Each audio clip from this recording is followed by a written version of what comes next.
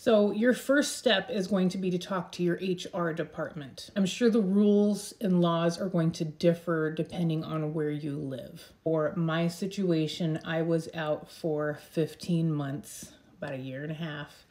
I did not plan to be out that long. I was very gung-ho to go back to work. I actually planned on working through treatment, but my oncologist recommended that I stay home if at all possible. My oncologist was able to give me a letter to share with my employer, and I talked to HR and I filled out a form so that I was out on medical leave of absence. With that, my employer has something called shared leave.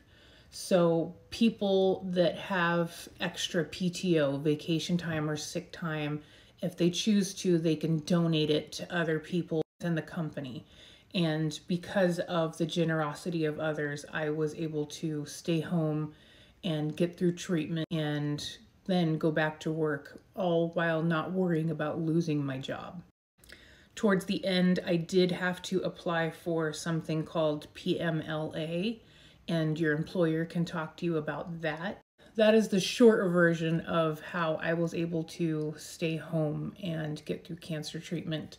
And I know that I am so blessed and so fortunate because a lot of people don't even have the ability to take like a couple days off. So all of our situations are going to vary.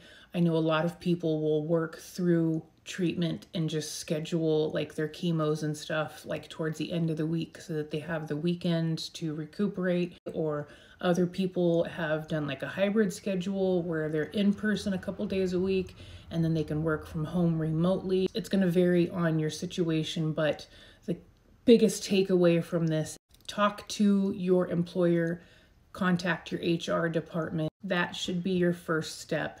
That's going to be the most helpful.